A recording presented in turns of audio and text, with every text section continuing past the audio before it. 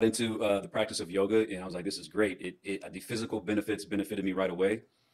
Hello again. Um, I'm going to make my arguments on two different grounds. Number one, I'm a Christian and I consider myself to be a very spiritual person.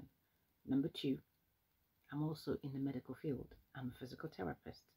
So I understand kinematics, I understand movement and body wellness. The first part, the spiritual part of it, we all are spirit beings having a human experience. Some believe it, some don't, but this is what I believe. And because we are spirit beings having a human experience, at some point our human experience will cease, but our spiritual existence will not cease. And so you have to understand that there is a spirit behind everything that we do. I know some people think you just come, you just leave, and you just go. But whether you are a hippie, whether you are a nudist, whether you whatever it is that you think or know, claim that you are, there is a spirit behind that. To every belief system, there is a spirit behind it. We are not just existing. And so the practice of yoga and its close affiliation, as indicated in this clip and also from the commentator, should be something that you consider very seriously as a Christian. There's no such thing as Christian yoga. You cannot put your these once again, these positions, learn them in Sanskrit, have the names of the gods that you are Mm-hmm. putting your body into. So there's no argument here. I got the teacher certification. I've done every Kundalini practice and walked right through it. I've done every Hatha, every Vinyasa, every restorative, anything you name it. So miss me with that. There's always a spirit behind it. I'm not talking about the stretches and the all of that. I'm talking about some of these positions and some of these hand signs and all of that. You need to fully understand everything has a foundation on which it is built up on. So sometimes we're so carried away by the branches and the leaves, we don't go deep enough into the roots to figure out, okay, what is the source of all of this? And so when people like this come on and tell you, look, I've studied this, I'm certified, I've gone deep, this is not, there's more to this than you actually think, then you should stop and take a moment and reconsider. Just because you are benefiting from a thing doesn't mean that it is right for you, especially if you're a Christian, especially if you understand spirituality and you understand it, just like people who burn sages and done all this incense and all of that. Pastor Stephanie has a very comprehensive series on New Age, practices and how witchcraft has suddenly become mainstreamed. That's my take on that.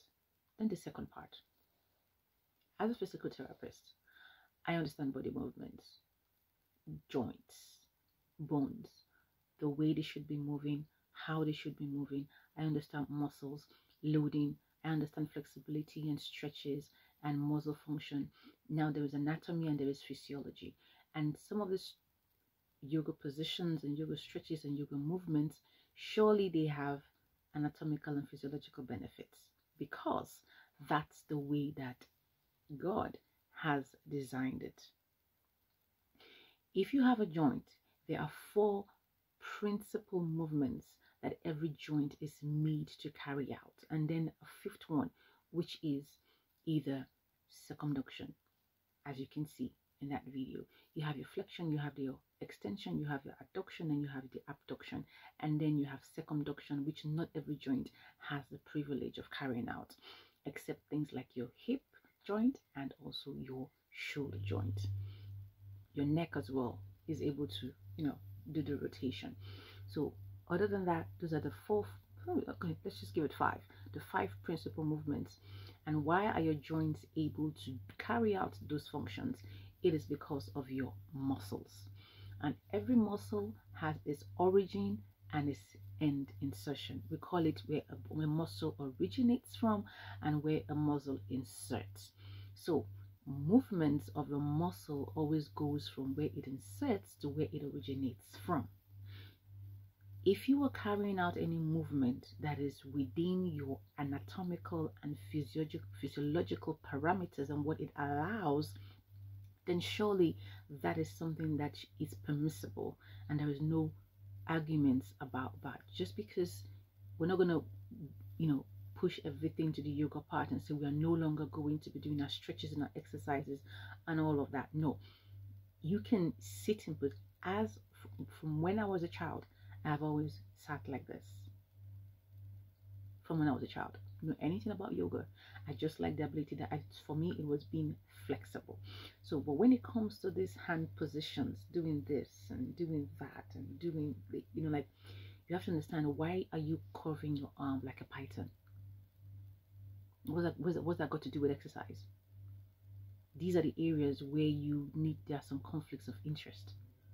When it comes to loading, when it comes to bearing weight, when it comes to joints, when we design exercises for patients, we design exercises that you want to maximize the range of motion within a joint.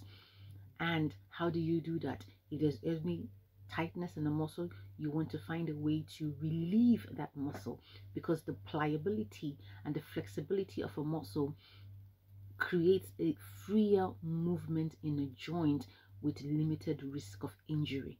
If you have tight muscles and you force a movement, there will be micro muscle tear, and there will be some issues within that joint, and there will be pain. There will be limited range of motion. So as long as that movement is supported by your anatomical framework and the physiological process that God has designed it to be, please carry on.